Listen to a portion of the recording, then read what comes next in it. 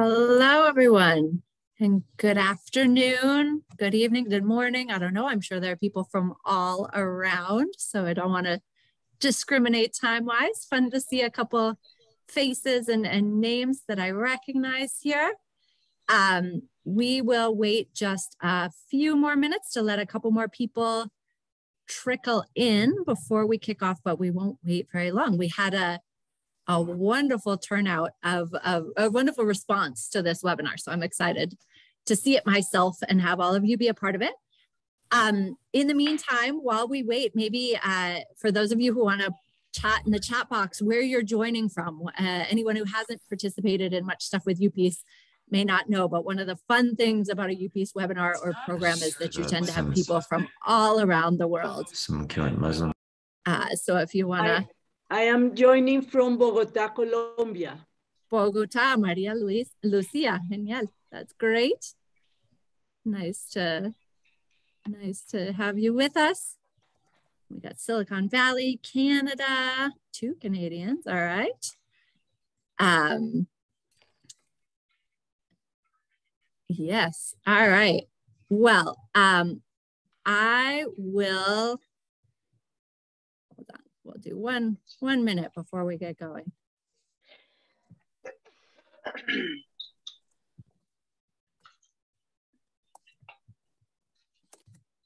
Okay, maybe let the next couple join. And as they do, I just want to start by welcoming you all. My name is Julia Delafield. For any of you who don't know me, I'm the Director of the Center for Executive Education at the University for Peace.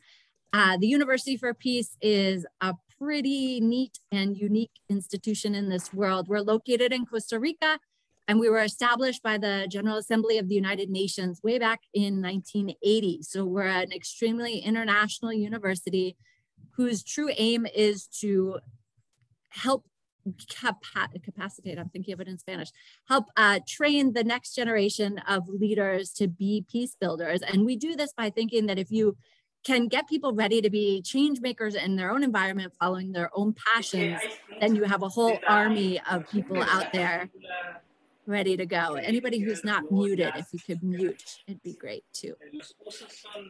There we go. So we offer transformational educational programs that allow this to happen with a diploma in global leadership and a diploma in social innovation as the 2 kind of capstone programs. And today we're really excited to have with us Dr. Theoria Kaysen. We've known Theoria for many years now. She originally joined us in the diploma in social innovation program and came to Costa Rica for one of her courses within that program. And we developed a relationship with her over the years. Last year in earlier 2022, she was here with us at the University for Peace and gave a presentation, was a speaker at our Gross Global Happiness Summit. So that was a really wonderful way to get exposed to what she does as well. And we're lucky to have her today here talking to us about diversity, equity, and inclusion. I won't go in depth into her background because I know most of you have probably seen her bio, but Theoria has a vast wealth of knowledge in this area. She's worked in the corporate field on DEI issues. She teaches through Cornell around this topic, and she has her own organization venture that she launched that's working on these issues as well, Theoria in Praxis. So with that, Theoria, I would love to hand it over to you and let you jump into what you have to share for the next 45 minutes or an hour. All right. Good morning, good evening, good afternoon, everyone. First, I want to make sure that you all can hear me clearly. So if I can get some head nods or thumbs up just to make sure that my volume is coming through, that would be great. Thank you so much, Corinna, Jessica. I see that. Awesome. And then my next ask is that if you are willing and able, please turn your cameras on so I can see your faces so that I know who I'm speaking to for the next 45 minutes to an hour. Thank you. No pressure, it's just a simple request. I am going to start to share my screen so that you all can see my presentation. Let's see here. Can you all see my presentation? Give me a thumbs up so that I know you all fantastic. All right, so I'm just gonna dive into the beginning portions of the material. Julia gave you an overview of my, are the slides advancing? An overview of my experiences, but just in case you all are not aware, my name is Theoria Kaysen, that's how I prefer to be called. And I am committed to this work. So that is the short end of the stick. I do it professionally. I do it in my free time. I do it in my sleep because I'm passionate about it. And I hope that that translates as we continue on in our presentation today. So the first thing I'd like to clarify are some of our goals for our time together. 3 simple objectives. One of the things I want you all to leave with is an understanding that equal practices do not account for systemic disparities that disenfranchise employees who may hold marginalized identities. And I'll elaborate on that claim a little further. The next thing I want you to do is to learn how organizations can address the problem of inequity in the workplace. And I hope you all achieve that objective by absorbing the 5 steps that I've identified that any organization can implement in order to work towards a more equitable and inclusive workplace environment. So does anyone have any questions about the objectives I've identified before I move forward?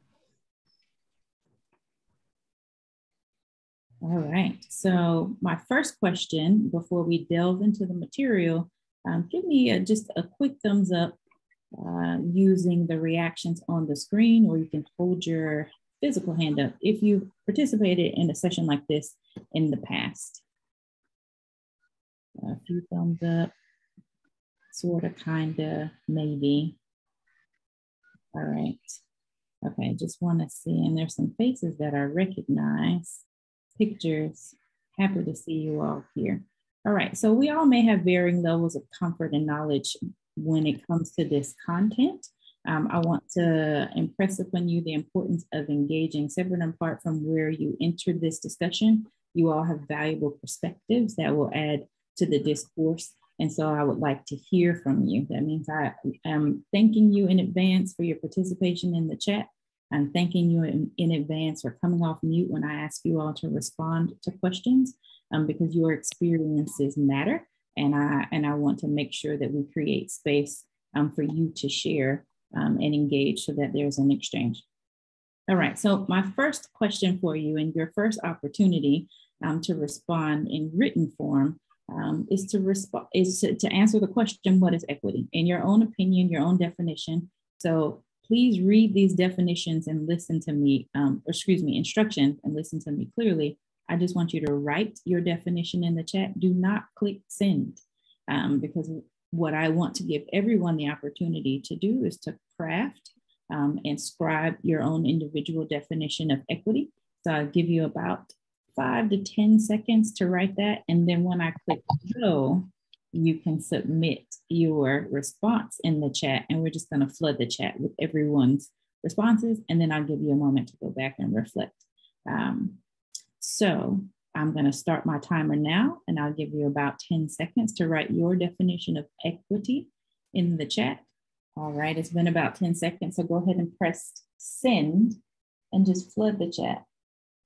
Thank you all for participating. I also want to let you know that I have 2 monitors. So if you see me looking off to the left, it's because I'm looking at the screen to see what you all have written. All right. All right, so appreciating and providing what individuals of varied identities and experiences need to succeed. Equity is providing resources where needed. Yes, opportunity for people from different backgrounds, providing equal opportunity to all parties involved, as well as individualized support. Thank you, Bianca, for that caveat. Each person has what they need in the moment to be successful, absolutely. Equal ability of access to resources and general situation of fairness. Yes, adjusting opportunities for everyone to have an equal start. Thank you all for your engagement. I really appreciate that. It's good to level set so that we have clear understanding of where people are coming from when we are talking about terms. One of the things that I want to leave you all with is an image and a very succinct claim. So equity describes the just and fair allocation of the resources according to need. And a lot of people very clearly made that delineation in the chat. It's a matter of giving people the resources that they need. And to make it very plain, the image on the left side of your screen shows what happens when we give everybody the same thing. And it demonstrates that when we give everyone the same thing, it doesn't necessarily achieve the goal of giving everyone access to the experience or the opportunity, giving everyone access to thrive in their given capacity. Equity means we assess each individual, and Bianca offered that caveat. We assess each individual and we give individualized support such that everyone then has equal access and opportunity to thrive within a given workplace environment. And so equity should always be the standard. Oftentimes we will hear people use the term equality and equity interchangeably, but if we make equity the standard, then we provide equal access to opportunities for success. All right, so in preparation for this presentation, I did a little bit of research and went way back to a report that was written in 2006. And it was reflecting on equity and development around the globe. And so this report, in short, defines equity in two basic principles. So it's the avoidance of deprivation and outcomes, meaning that no one is deprived of having those basic needs to thrive. And then also it defines equity as a person's achievements should be determined by their talents and efforts, and it should not be limited to matters of their identity or circumstances beyond their control. And so it's really important to make that distinction when we're talking about cultivating an environment that is inclusive and equitable, that there are systems and barriers that exist oftentimes which target people's identities or target their circumstances beyond their control, and we're not making assessments based on their achievements, talents, or efforts. Another thing that's particularly important to note from this presentation is that the conclusion within the report is that inequity of opportunity within a nation and between nations sustains extreme deprivation. It can result in a waste of human potential, and then often weakens prospects for overall prosperity and economic growth. And economic equity is truly a leveling platform for freedom. And we'll talk a little bit more about that later on in the presentation as well. All right. And so here, I give you an opportunity to read this quote to yourself. Audre Lorde is one of my favorites. If I could get one person to come off mute and exercise your voice by reading it aloud, that would be fantastic.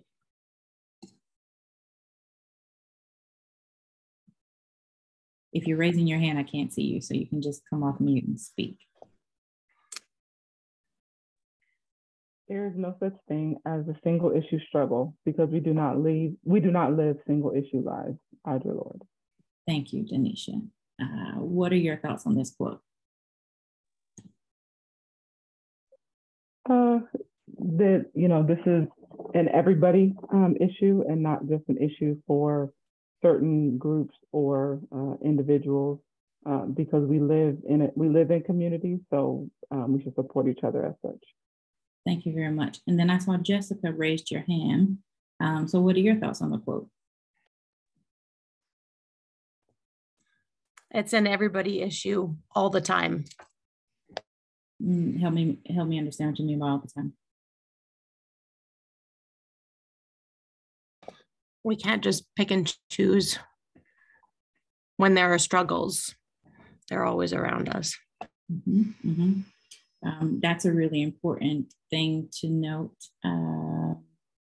particularly when we're talking about advocacy and allyship, and selecting for struggles that resonate most with us and inadvertently ignoring those that may not directly impact our communities on the day-to-day. You have a comment, please go ahead and share your thoughts. Hi, hello. I think when I read it, I thought about,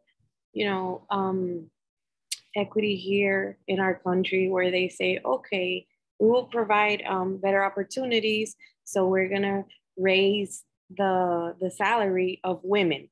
And it's like, no, it's not just raising the pay, it's other things that are included within that. Or, okay, we're gonna support, when you mentioned the ally community, we're the LGBTQ community, we're gonna support, lesbians. And it's like, no, there is an entire, it's not a single person or individual, there's an entire community behind that. So it's not a single issue that you have to attend, it's a greater macro issue. Thank you, Bianca. And for clarity, please tell us where you're logging in from. You said in your country, but I missed what country. Dominican Republic. Oh, fantastic. Thank you. The Caribbean. And then I want to illuminate Abigail's thoughts. So 2 things that come to mind: intersectionality, absolutely. And one is not free until all are free. Thank you, Abigail. I often remember a quote, and I don't remember who said it, but it essentially said, if my community is ill, but I'm well, I can't consider myself well because I live in community, to the point that Dr. McCall made. And so it's a matter of assessing our individual needs, but then also considering where there are opportunities to give back or to support or to advocate or ally alongside of others who may be having struggles that don't impact our individual lives, but do impact our shared lived experiences. Yes, we are all interdependent. Thank you.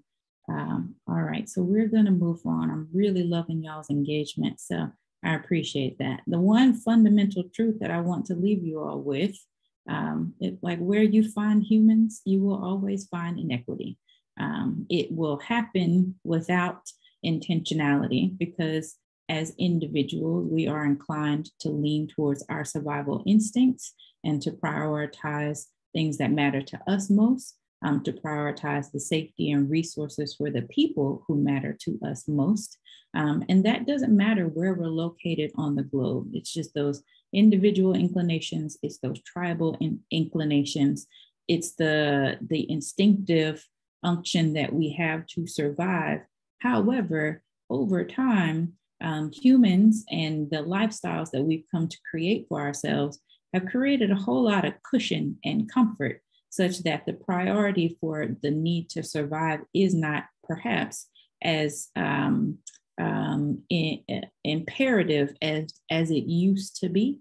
And so we could create, because we have the margin to be more generous, to be more intentional, to be more inclusive, but we default to simply prioritizing the things that are most important to us, because that's the easiest thing to do. And we'll talk about our responsibilities to each other and community and ways to achieve that a little later in the presentation. All right, so another thing I'd like to illuminate from this report is that equity in and of itself is intrinsically important as a developmental goal, both within nations and between nations. And greater equity can lead to a fuller, more efficient use of any nation's resources.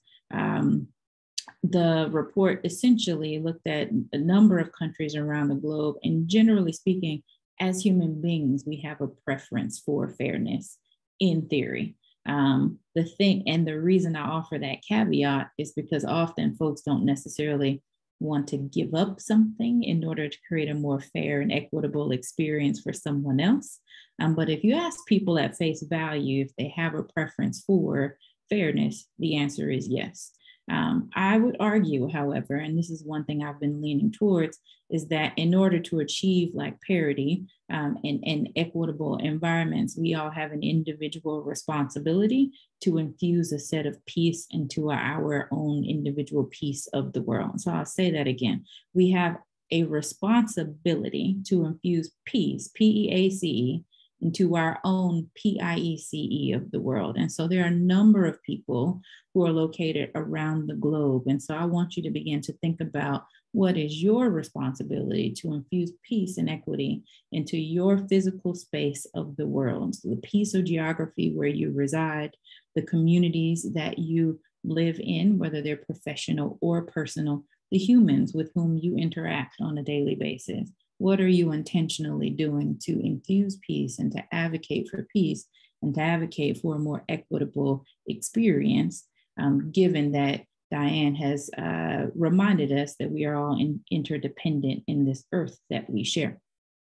And so now I want to segue our conversation into situating the context of our preference for equity and our preference for fairness into the workplace, because workplace is a piece, PIEC, where most of us, if not all of us on this call, operate on a regular day-to-day basis, multiple days out of the week, if not, the majority of the days in a 7-day period of time.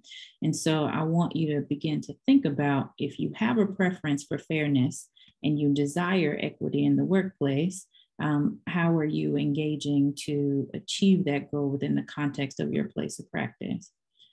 All right, so generally speaking, most leaders feel most comfortable with the concept of equality because people tend to be conflict averse. They don't like to have difficult conversations. And so they say, if I just treat everybody the same, if I just give everybody the same resources, then I've done my job as a manager. I've done my job as a people leader. The added responsibility is really, truly taking an individualized approach at the people in your environments, whether you are the formal leader or the influential leader, and saying, maybe I should evaluate, the resources that I'm offering this person. If a person is demonstrating an opportunity for growth or development, maybe I should be having, some additional conversations with this person, giving them supplemental resources such that they can grow and develop in the role. And I will reiterate something that was stated previously: equal practices do not account for systemic disparities that disenfranchise marginalized employees. So if there are people who hold identities that are in the minority within the workplace environment, I'm impressing upon you the importance of being very intentional of engaging with those individuals and creating space for them to communicate what they need so that they can be supported. Or if you are a person who holds such a marginalized identity, figuring out how you can articulate what it is that you need to the people who are the decision makers, so you can engage in the empowerment of advocating for yourself and communicating those needs, and then holding them accountable and responsible for doing so. And so with that in mind, I want you to reflect on your current place of practice, give you a moment to think about policies, practices, unspoken rules in the workplace that are just part of the organizational culture. When you hire a new person, there's just a way of operating, a way of being, styles of communication that aren't written down in any onboarding process. They may not be included in the presentation on the first day of work, but people are just supposed to pick it up and know how to go with the flow. Reflect on what some of those policies and principles and practices might be. And then I want you to answer the question, how might these structures create or sustain a culture of inequity in your place of practice? So I'll give you about 30 seconds to reflect on that. And then I would like to invite you to write your comments in the chat, but I would also like to hear from 2 or 3 people so that we can engage in a dialogue. All right. Lack of affirmative action programs. Thank you, Abigail. Okay. Who else would like to? All right.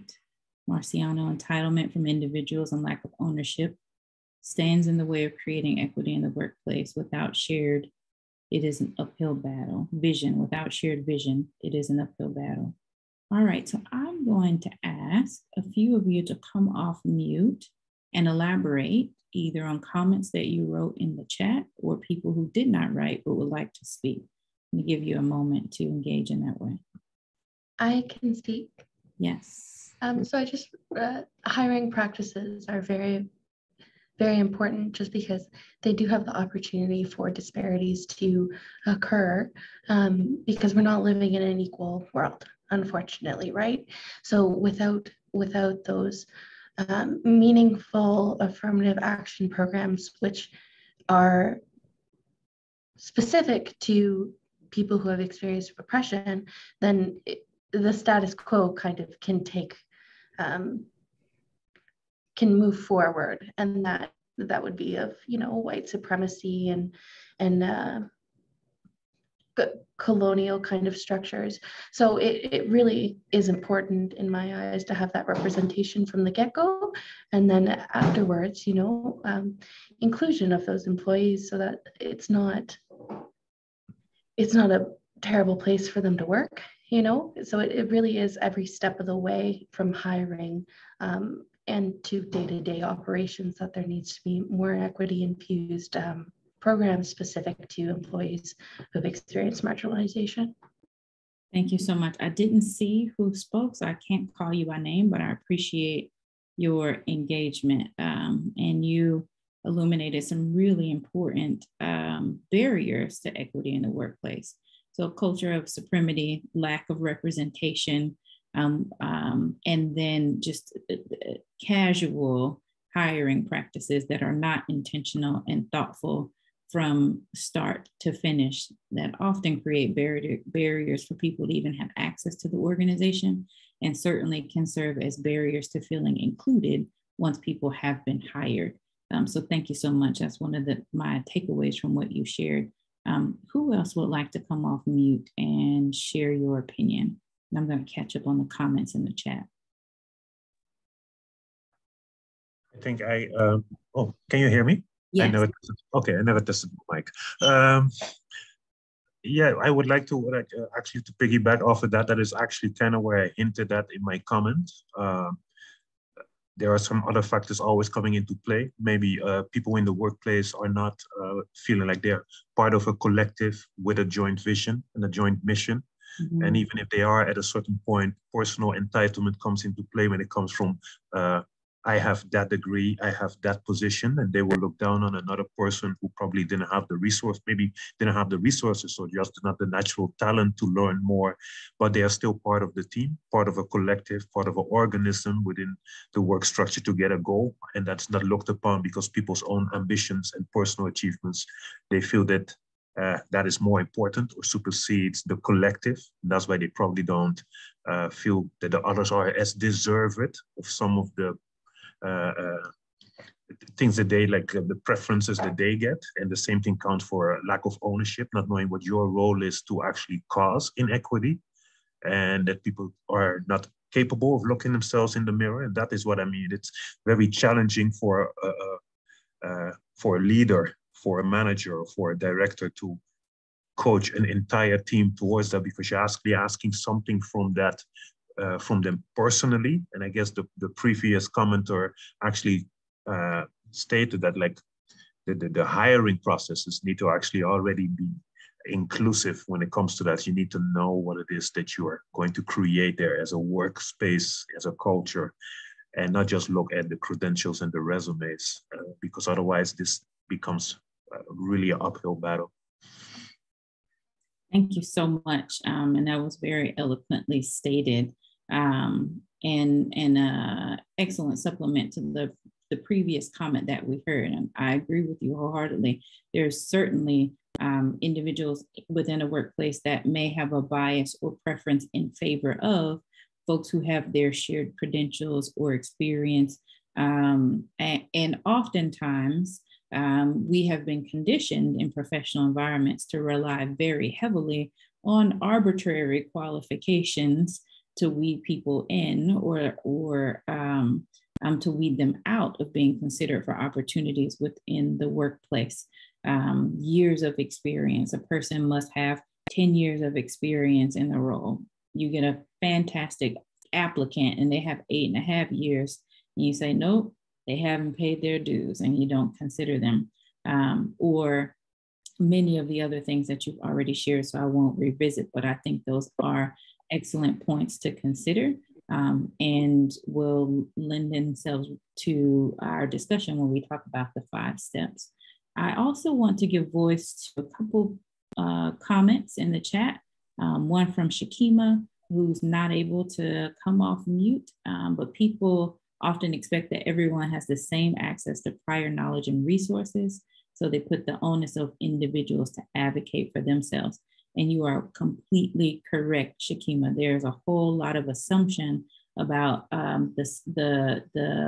those unspoken rules that I was referencing, the presumption that people know what to ask for, that people know to whom they should make those requests. And so when those assumptions linger within an environment, many times people who would be able to meet a goal or who would be a great fit for a position or an opportunity miss those opportunities because they simply just don't know where the resources are, and they don't know who the people are that can best support them.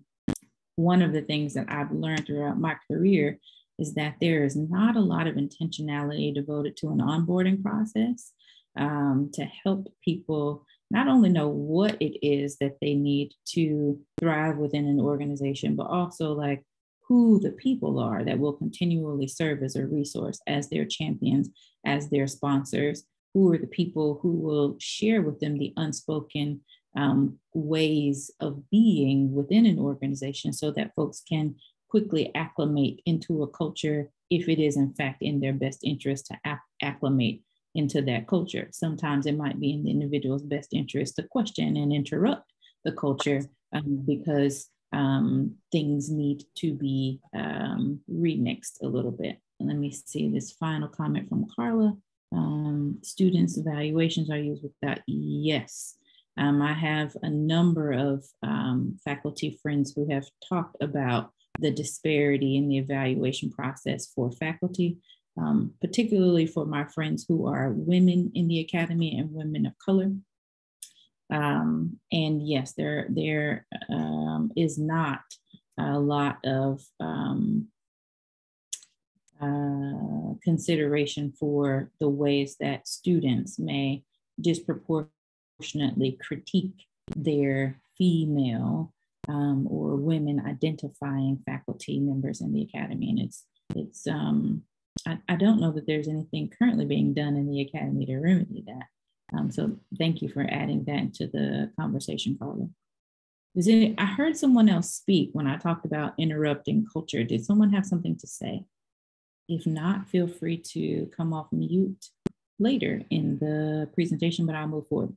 All right, so I want to offer an example that Bianca illuminated earlier, just as a way to provide a demonstration for the ways that inequity impacts women around the globe. And so this is very recent research to suggest that women continue to experience gender wage gaps worldwide. And to Bianca's point, no, it is not simply just giving people an increase in salary. We also want to consider their comprehensive experiences in the workplace. So not only are they having more money, are they getting developmental opportunities? Are they being considered for pipelines for promotion when it comes to succession planning? If succession planning happens within an organization, how are the high potentials being evaluated and identified? So this is just one example that I wanted to illuminate. A number of other ways that people don't experience equity is not so much in tangible ways like compensation, but just experience. So if you think about the experiences of people on the LGBTQ plus IA community, like there is certainly a preference and bias for folks who identify as heterosexual. They can talk about their partners, they can talk about their intimate or romantic interests, their lifestyle without fear or consequence of retribution or judgment or harm, people in the LGBTQ+IA community may not work in an environment where they have the luxury to bring their full self and share that aspect of their lived personal experiences in the workplace. When we talk about people who come from certain socioeconomic backgrounds, I remember often, so I'm a first generation college student,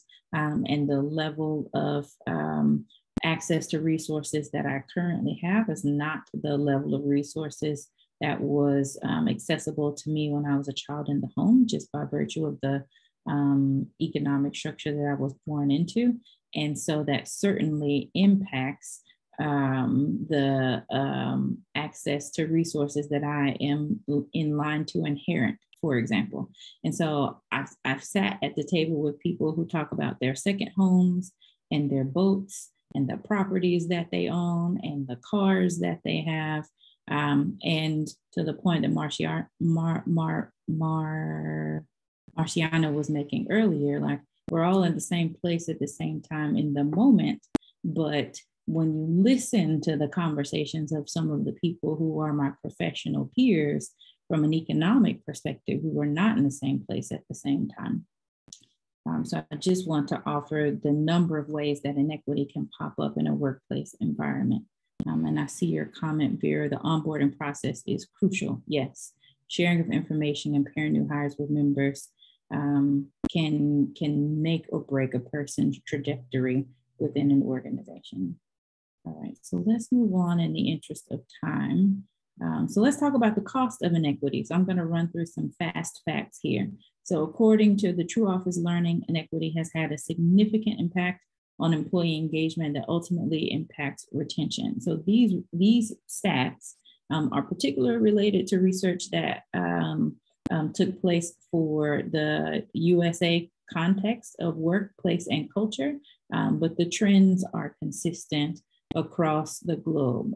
Generally speaking, when people do not believe that they're in an environment that's equitable, when people do not have access to a sense of inclusion, they're 3 times as likely to disengage from the work, 3 times as likely to leave the workplace environment in a year, and 2.6 times as likely to withhold ideas, which ultimately impacts innovation and subsequently is taking away from the whole community that is work within a workplace environment.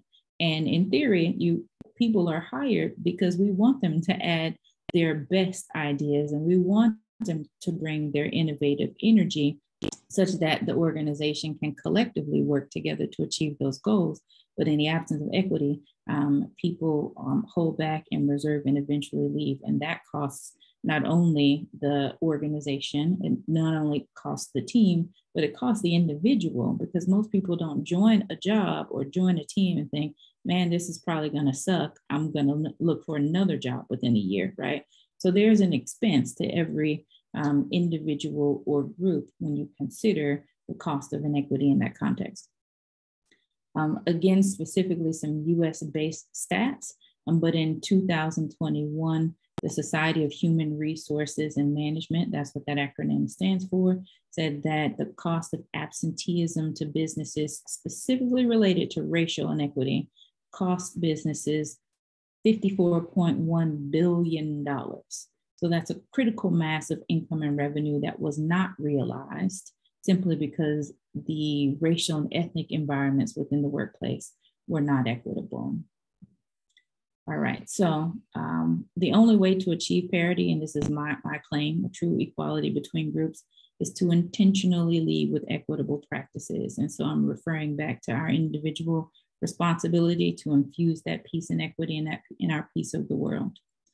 All right, so let's get into these 5 steps that I promised y'all. So these 5 steps to achieve equity within your organization include, number 1, assess your organization. So really sit down and reflect on the demographic composition of the organization, where there is diversity, not only comprehensively within the workforce, but at all levels of hierarchy within the workforce, who has access to making decisions.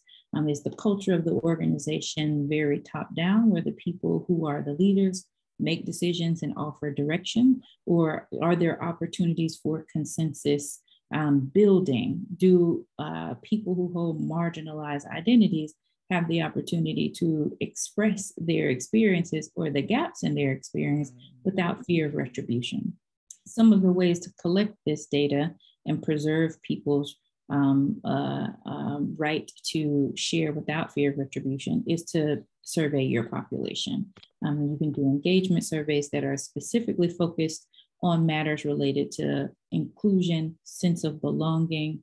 I know in some countries you cannot do demographic surveying of the population, which is fine. You can ask experiential questions that point to whether or not people feel they have a sense of belonging, feel included. You can certainly, organizations can certainly do compensation audits to see how the distribution of resources pans out across varying populations within an organization. So the first thing that I'm offering is that you need to assess the organization in very tangible and pragmatic ways, but also assess the culture. So if you're being an intentional and inclusive leader, you're looking at the things that aren't spoken in the workplace as well.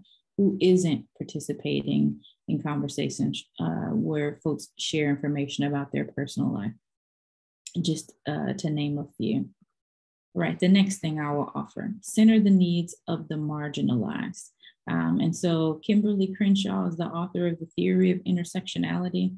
And it's something that I read from her. She made the argument that if you really focus on the people who hold the most marginalized identities within your organization, and you figure out a way to make them whole, and you figure out a way to make sure that they have all of the things that they need, you will be able to think most broadly about what humans might need within the workplace in order to have access to equity, so that they can then have equal opportunities to thrive within that workplace. And so that requires, a lot of intentionality from the leaders, one, and also some humility to say, what am I missing? What are the gaps in my lens?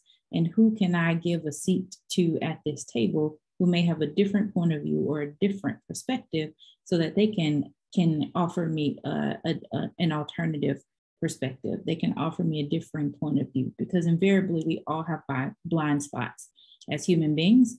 And so if we accept that fundamental truth that we have blind spots, that we have biases that cause us to lean towards or create preferential environments, because again, I said, where you have humans, you have inequity. If you accept that as a fundamental truth and you invite more people into the discourse, it will help you identify the gaps in your approach, identify the gaps where you may unintentionally be omitting resources or excluding people, and then give them the opportunity to communicate with you what it is that they need.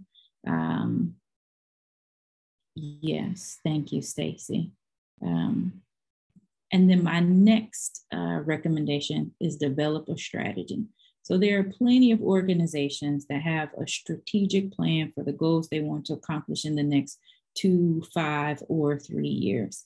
And they will offer finite, like measurable goals, key performance indicators. Very often when it comes to DEI, folks offer these like lofty statements, these feel-good aspirational paragraphs that say we're on this journey towards a more inclusive environment.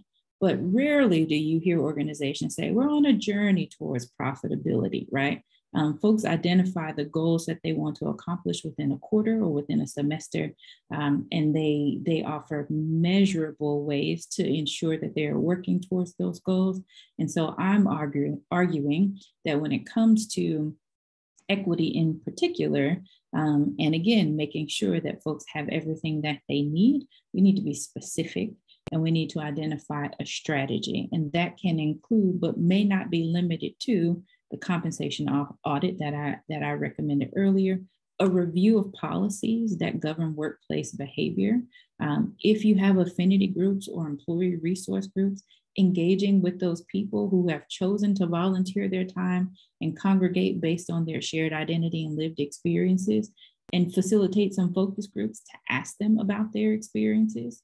If it's a small organization, or if the leadership doesn't believe they can get authentic feedback, hire in an outside consultant or a third party to get the feedback, because the goal, right, if people are willing to gift you with information about the gaps in their experience, then you also have a responsibility to act on that information. And so cultivate a safe space for people to provide that feedback is the moral of the story. Particularly, again, when we're talking about reviewing policies, look at the rates of internal promotion based on demographics. See if there are any trends. If there's a particular group of individuals that tend not to be promoted at the same rate as the other demographic or population, then you want to, that gives you a cue on where you want to target in. So how can you do some focused development, some focused, not necessarily even saying that the people who aren't not being promoted at the same rate need more skill development, but rather the decision makers may need some training or some skill development to better assess in a more equitable fashion who is worthy of promotion, who is worthy of sponsorship.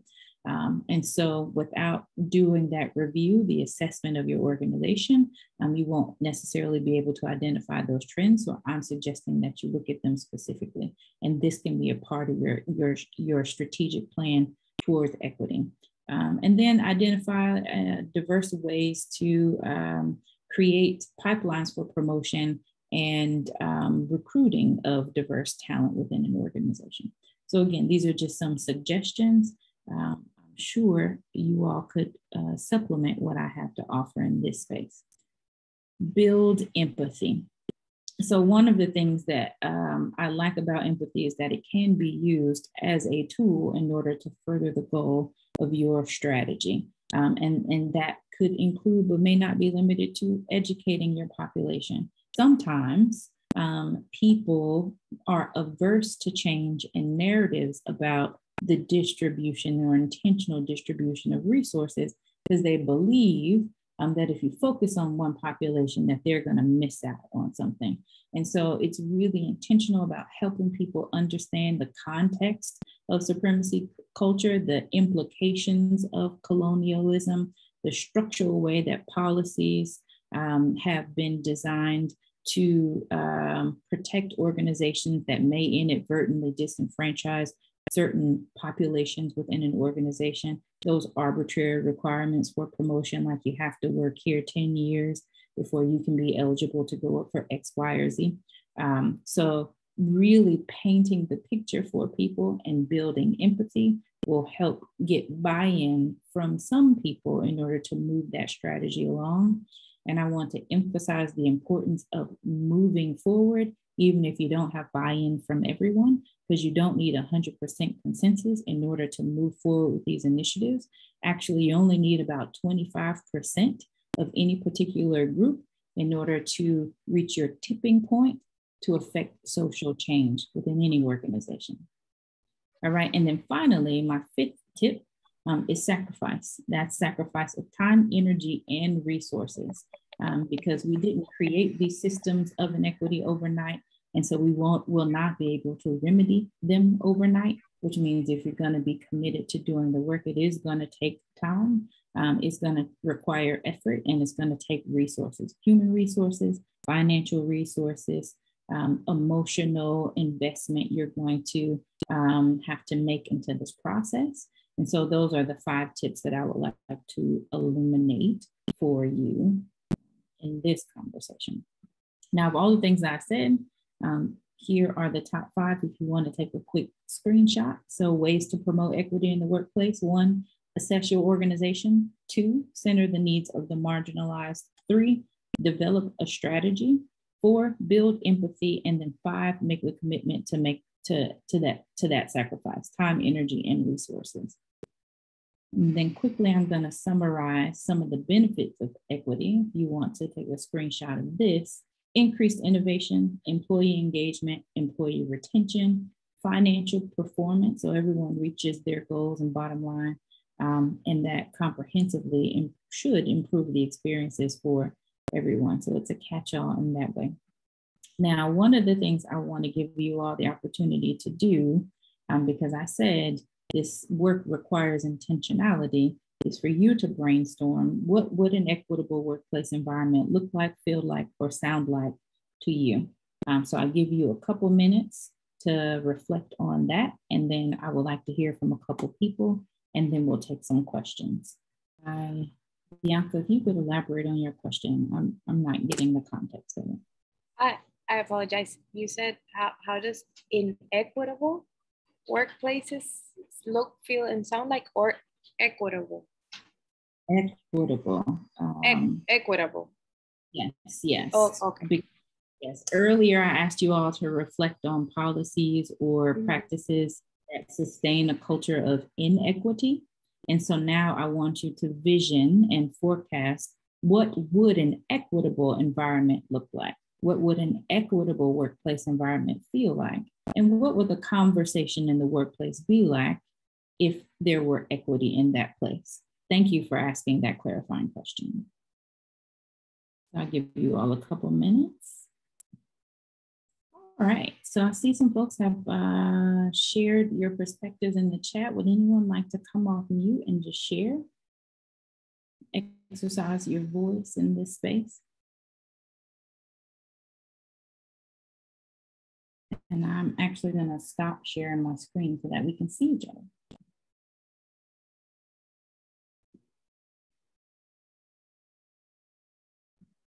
Don't be shy.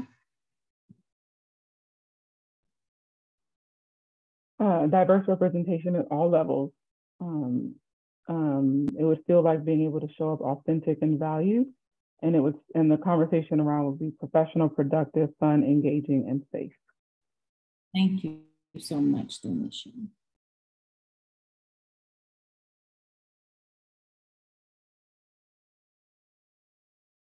Gigi, I see you wrote in the chat. Are you willing to share your perspective audibly? Would you like to come off mute?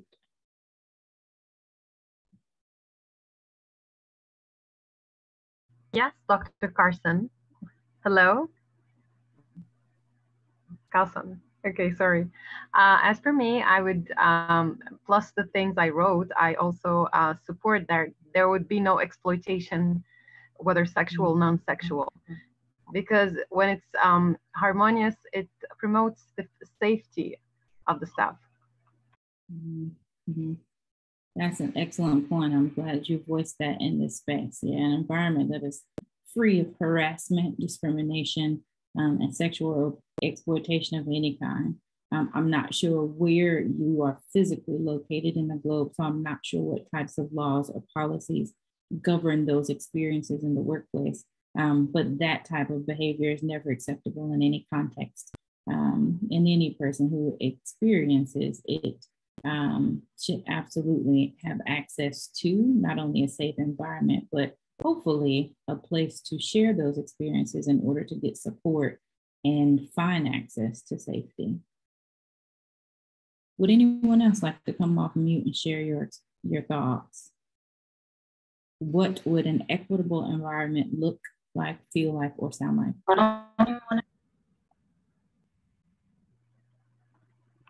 Are you still speaking, Gigi? Yeah, I was going to answer your question that I'm located in the MENA region, Middle East, North Africa. So a bit you might find it in the workplace that there's no such equitable workplace. So sometimes you might face those things. And thank you. I really like women empowerment workplace in here, and I really support it all the time. It's very important for us to be feeling we're achieving our careers at the same time we're feeling safe and protected. Absolutely, absolutely. Thank you for speaking out here. Tatiana, I see you raised your hand. Hola, good afternoon. I am from Costa Rica, so thank you for this space. In my case, I feel like the perfect scenario would be where a woman don't need to be professional. no limits, extra hours, extra time, answering emails at all times. And that's the kind of leadership that is celebrated. So you feel like in this race, that you need to do a lot to be able to be into consideration and be a leader. Thank you so much. And you illuminated something that I intended to speak about. So yes, the comprehensive consideration of what an employee needs, whether it's remote work, flexibility to care for a family member or a loved one, trusting employees to exercise their competencies in the way that will work best for them, and certainly not holding it against women in particular, individuals who identify as women, for having a family and prioritizing that and trying to balance a career and career aspirations. Any final comments before we close out for today's session? Here, I see your hand, and then Carla, we'll get you, and then we'll close out. We can't hear you. There we go. Can you hear me now? Yes. Okay. So in my experience, I would say on the first question, what would it look like? It would look diverse. It would look global. That would include people with physical challenges, people with neurodiversities, just diverse and globally diverse. So people from various cultures around the world. I said for number 2, to have a safe space. What would it look like? You can tell when a space is safe because people feel safe to speak their mind. And that would go into number 3, where folks would have the opportunity to have those difficult conversations. So people would have shared experience conversations and talk about their cultures and where they come from. And if you and I work together, you would know something about me beyond what you know about me at work, because you're engaged in conversation with me, or you have, if the person didn't feel safe, you know something about that person because you've tried to have that shared experience conversation, and you have the opportunity then also to have those difficult conversations. So folks are having the difficult conversations at work and calling people out when there is bias, that they feel safe enough to have that conversation to talk about bias. So that's the type of environment I want to be in. So that's what I feel it should sound, look, and feel like. Thank you so much, Vera, for sharing that. And before I lower your hand, please tell us, where are you physically located in the world? I am in the United States, in a state called Connecticut, in the northeastern part of the United States. Fantastic. Thank you for logging in. And then our final comment for today, Carla, please tell us what's on your mind. Actually, it's more like a question, and it isn't an issue that I've always thought about it, and is on how do you deal with minorities or women that don't want any affirmative action, that they don't want to be like treated differently, because that's something I hear a lot in my workplace, and I say, no, I want to earn everything, I don't want any special treatment, and I think that's a big issue, right? So how can we deal with that? And also, how do you deal also, I think the other phase of that is privileged people that don't want to accept that many of their achievements are because of their privilege and not because only merit, right? So I have like those two problems in my workplace. Sorry about that, about those two big questions at the end, but thank you. No worries. I will begin with the last question. So, how do you engage people who hold privileged identities and help them understand the ways in which their privileges have given them access to opportunity? Is that a good summary of your question? Yes. Okay. Well, one of the things that I will lean into is the recommendation that I offer for building empathy. And so that requires creating opportunities for people to learn, to engage in dialogue, to share about their experiences, but also to engage in some thoughtful reflection on how they got to where they are, separate and apart from whatever credentials they hold. That means like asking people to reflect on their networks, you know, how many people in their networks hold similar identities to them, asking people to reflect on who their sponsors are, who the people are who've championed them to have opportunities. So the credentials and years of experience, all those things being equal, who are the people that help support their growth and development in ways that are not necessarily tangible, but certainly have had an impact and influence over their career trajectory, access to resources and opportunities. And really getting people to pause and reflect and like writing it down to make it plain for people. Because a lot of times people are disinclined to accept the reality that they might hold privileges because that often comes with a certain sentiment of guilt or conviction. And privileges are simply things that people receive that they didn't earn and they didn't ask for.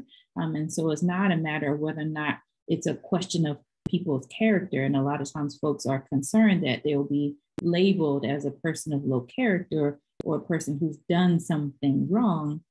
But the fundamental truth is, as human beings, we all have privileges. And so level setting that conversation to say, you might be more privileged in this way by virtue of the fact that we are all here today.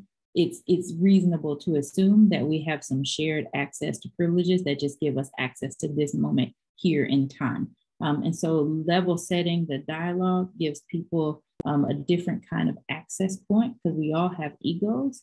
And so one of the things I like to do is diffuse people's egos to the degree that I can and reduce defensiveness by talking about the things that we share and then moving on from that. And then when it comes to people who hold marginalized identities that don't want to be treated differently, what I'm hearing is that the women within your organization, people who identify as women, are saying like, I don't want to be given extra attention or resources simply because I'm a woman. I want to be recognized for the value that I add to an organization. And so I don't know that there's necessarily a need to differentiate the efforts, but really just rebranding them and shifting the conversation from you're getting this extra attention or you might be offered this supplemental resource because you're a woman. It's we value the add that you bring to the organization and we recognize that you might need to be supported in a different way. So creating an opportunity for them to surface the gaps in their experience, if there are gaps, and then creating a space for them to co-create the solutions to those gaps, as opposed to saying, because you're a woman, this is what you get. Does that make sense? That's great. Thank you so much. Yeah, makes sense. And I believe we have run out of time. Julia, would you like to chime in here? Yes. Thank you. And I'm sorry, it's pouring out here and the power goes in and out a lot. So hopefully I can stay with you guys until we're done. But thank you guys so much for being here today. And thank you, Theoria. That was wonderful. I don't know how you all feel, but I know I have a lot to reflect on. I think it's so important for us all to remember that in every organization, in every set of circumstances around the world, no matter where we are, this is an important topic that we need to keep in focus in order to be able to make significant change and move forward. So Theoria, I really appreciate you taking the time today to share with us. This has been the second one of a part of webinar series that we're doing just on issues that we think are important for global leaders around the world. So somebody from the UP's team will be following up to share Theoria's presentation and a video of this session as well, in case you want to reflect back on anything. But I just really appreciate everyone taking the time out of their day to be here and be a part of this. The community at UPeace is amazing and something that we really treasure. And thank you guys for all being a part of it, especially you today, Theoria. Well, thank you all for your engagement throughout the presentation. I really appreciate it. And I welcome the opportunity to connect with any of you on LinkedIn. So feel free to, I see some folks have dropped their LinkedIn profile in the chat. And so if we can leave the meeting open long enough just to capture those for anyone who wants to share, that would be really great. Yes, feel free to put those in there and grab everybody's if you'd like.